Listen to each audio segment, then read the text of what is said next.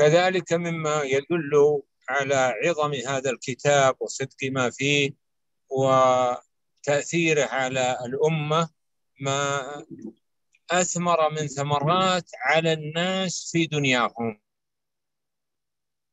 أمثلة ذلك ما يتعلق بأمور حياتهم التجارية والمالية، فإن الأمة لما تمسكت بهذا الكتاب وسارت عليه أعقبهم الله العاقبة الحميدة في دنياهم. ومن هنا قال تعالى: ومن يتق الله يجعل له مخرجا ويرزقه من حيث لا يحتسب. وقال تعالى: قل من حرم زينة الله التي أخرج لعباده والطيبات من الرزق قل هي للذين آمنوا في الحياة الدنيا خالصة يوم القيامة. The Shaykh Hafizahullah said, from the things that is indicative to the tremendousness of this book is how it has come to have a heavy influence. It was revealed and come to have a tremendous influence on the wealth and commerce of man. And whereas they will enable them to dispose of their commerce and their business and their transactions in a manner that is make them fear Allah and avoid that which is prohibited.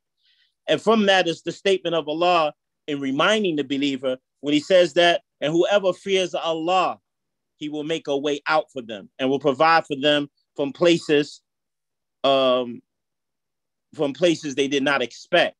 From amongst that is the verse where Allah subhanahu wa ta'ala says, who makes the adornments of Allah prohibited, to the end of that ayah, reminding the people to the abundancy of the beauties of the dunya that Allah made permissible for us, and who will make that haram as an encouragement to seek those things. So Allah subhanahu wa ta'ala in his book, his tremendous book, it is indicative to how Allah rectified mankind in their business transaction and has given legislation that and punishments in relation to that to deter man away from those things that will earn the wrath of Allah in their commerce. So the Quran and its tremendousness provide these tremendous benefits. نعم تفضل مشكورا.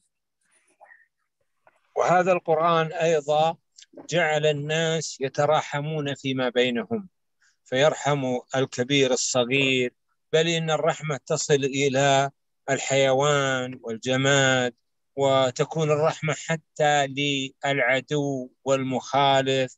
ومن هنا جاءت الآيات والأحاديث بالترغيب في الرحمة: ارحموا من في الأرض يرحمكم من في السماء.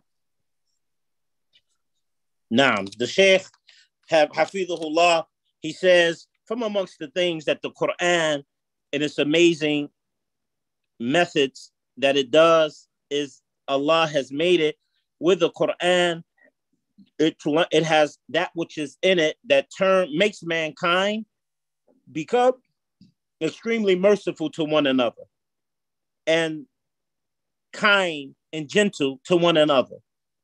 Like, to the point it focuses on the young, being gentle and kind and respectful to the young and to the old, even to show mercy and kindness to the one who's your enemy, to the one who's in opposition to you, how to deal with that with mercy and kindness and in return their evil with that which will produce what is better.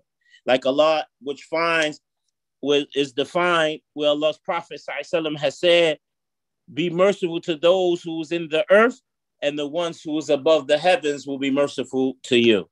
نعم تفضل مشكورا.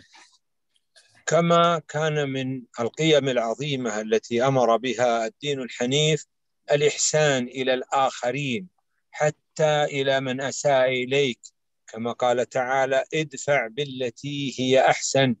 وكما قال تعالى: إن الله مع الذين اتقوا والذين هم محسنون. وكما قال تعالى: وهل جزاء الإحسان إلا الإحسان. Naam. The Shaykh Hafizahullah went on to say, from the tremendous uprightness of this religion and of the Quran is how it has established the character of being excellent and doing excellence and goodness to others, to the point even those who do harm and evil to us. From those verses that is indicative to this fact is the statement of Allah, idfa' billati hiya ahsan. Repel that which is done to you in evilness with that which is better than it. Idfa' billati hiya ahsan. He says, and also Allah subhanahu wa ta'ala mentions, verily, be with those, indeed, Allah is with those who fear Allah and those who do their deeds excellently. Or the verse of Allah subhanahu wa ta'ala, when he says, 𝐭𝐡𝐢𝐤𝐝, is there a reward for doing excellence and greatness to others other than excellence and reward? Is there a reward greater than excellence, except excellence? So all of these is encouragements from Allah to be excellent and kind and gentle towards others, even if they're not towards us, that the Quran established. تفضل مشكورا يا شيخنا.